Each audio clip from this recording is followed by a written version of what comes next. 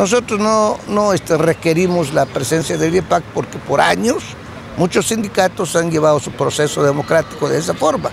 Que no lo hemos hecho público, bueno, no tenemos por qué hacerlo porque hay autonomía, pero la recomendación ahora es precisamente volver a dinamizar el proceso electoral de los dirigentes para que sea la base la que decida, como lo hemos estado haciendo por años en la CROC. No es necesario porque, bueno, los sindicatos que están en la CROC están civilizados.